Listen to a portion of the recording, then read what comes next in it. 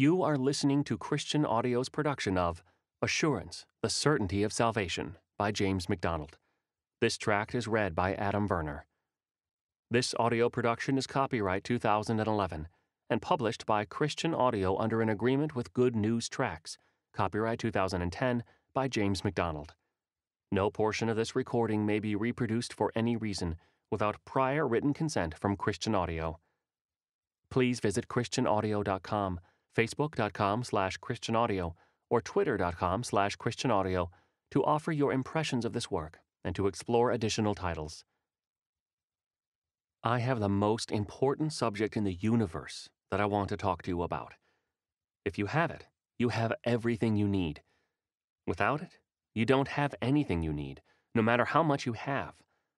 It's the reason Jesus came to earth. It's what the Bible most frequently calls salvation. Do you have it? Do you maybe think you do, but you don't know for sure? Or maybe you are thinking, well, I think I had it at one point, but I lost it. If you are thinking any of these things, by the time you're done reading, you should not just think you have salvation. You should be sure. You should have assurance. How do you know if you have it? In him, you also, when you heard the word of truth, the gospel of your salvation, and believed in him, were sealed with the promised Holy Spirit. Ephesians chapter 1, verse 13. God the Spirit applies salvation to us. Everything that you've got in Christ comes by the power of the Spirit.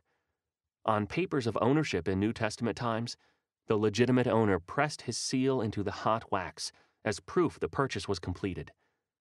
When we believe in Jesus and commit our lives to him as our Lord and Savior, the Spirit seals the deal to make us God's children for eternity. So the question really is, how do I know if I have the Holy Spirit? Well, there are 7 main things the Spirit does in the lives of believers. 1. Fruit of the Spirit. Apple trees have apples. Christians have the fruit of the Spirit. But the fruit of the Spirit is love, joy, peace, patience, kindness, goodness, faithfulness, gentleness, self-control. Galatians chapter 5, verses 22 through 23. If you're saved, you're more godly than you used to be, changing to be more like Christ. 2. Gifts of the Spirit. Each of us has a different set of spiritual gifts, given to us by God through the Holy Spirit. If you're saved, you have a desire to use these gifts to honor God and further his kingdom. So we, though many, are one body in Christ, and individually members one of another. Having gifts that differ according to the grace given to us, let us use them. Romans chapter 12, verses 5 through 6. 3. Conviction of sin. The Spirit brings conviction of sin. He will convict the world concerning sin and righteousness and judgment. John chapter 16, verse 8. Are you grieved when you sin?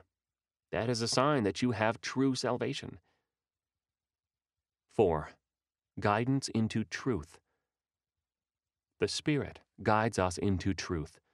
John chapter 16, verse 13 says, when the Spirit of truth comes, he will guide you into all the truth.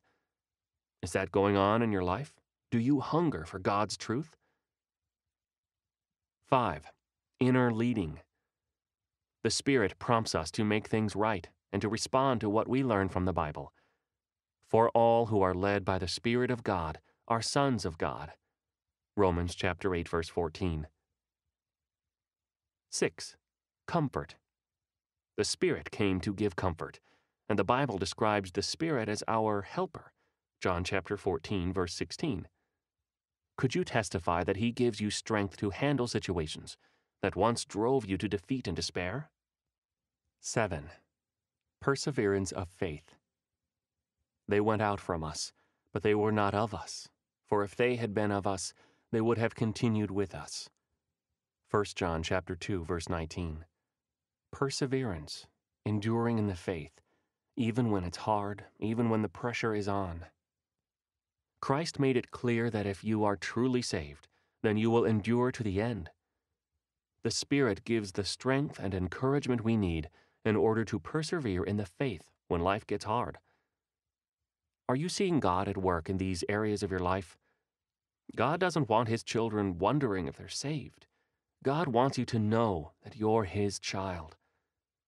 Romans chapter 8, verse 16 says that the Spirit of God bears witness with our spirit that we are the children of God. If you're wondering, God, am I your child? Get alone. Get those scriptures open in front of you and pray, God, do I really know you? The Spirit will either bear witness of yes or no. You don't have to wonder. Can you lose your salvation? Can you lose your salvation? Like, well, I think I used to have it, but then I kind of messed up some things and God was like, get out of here. Does that sound like God to you? Well, let's just look at what the Scripture says, because it doesn't matter what I think. Let's get an answer straight from God's Word. The Bible says, you were sealed. Ephesians chapter 1, verse 13. God did the deal. He signed on the dotted line for you by giving you the Holy Spirit, who the Bible says is the guarantee of our inheritance until we acquire possession of it. Ephesians chapter 1, verse 14. Have you ever bought a house? What do you do when you buy a house? You go shopping, you find one you like, and then what's the first thing you say? I want the house. What do they say? Money. I need some money. Actually, the word in verse 14 that's translated guarantee in the English Standard Version is translated earnest in the Old King James Version. That's what it's called in the real estate business, earnest money. It's a down payment. It's an assurance. It's like, I'm in. And here's a little bit to show how serious I am, and I'll be back with the rest after a while to take what's mine. Get it? Now the Holy Spirit is what God gave you as His earnest or His down payment or His guarantee. Notice again what Ephesians chapter 1 verse 14 says about the Holy Spirit. He is the guarantee of our inheritance until we acquire possession of it. God's already bought you full. You are bought and paid for. All He has to do now is redeem you. He's got you on layaway. All He has to do is just come and say, okay, I'm here. She's mine. I bought her. God's own possession is the people who are saved. Are you saved? Maybe you're listening to this and you're like, you know what? I don't know if I'm saved. I'm not sure. Maybe you've never heard the message the way you heard it today. Maybe you've heard it, but you weren't listening.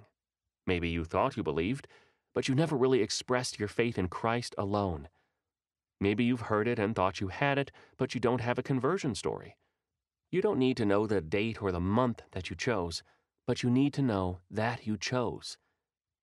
But to all who did receive Him, who believed in His name, He gave the right to become children of God. John chapter 1, verse 12.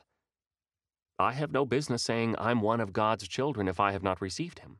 So maybe you would say, I'm not sure, but I want to be. Then I would ask you right now, do you believe that you're a sinner? Do you believe that Jesus Christ died to pay the penalty for your sin and rose again to prove that He's God? If this is you, in this moment, turn from your sin and embrace Jesus Christ by faith as the only basis for your forgiveness. Or maybe you say, I have received the message. I have trusted Christ for my salvation. If God in His grace has opened your eyes to the truth that is found in Christ, when this whole thing is over, you win big time. Now that's an anchor for the soul. I am saved. I am in Christ. My sins have been forgiven. God has opened my eyes. That's the good news of the gospel. It should cause our hearts to rejoice. If you feel a renewed joy in the assurance of your salvation, tell God by praying to Him now. Lord, how good you are to me. You loved me and gave your Son as an atoning sacrifice for my sins. In your abundant grace, you have drawn me to yourself, opened my eyes to your truth, and given me the humility to turn from my sin. Lord, I claim nothing for myself. I have done nothing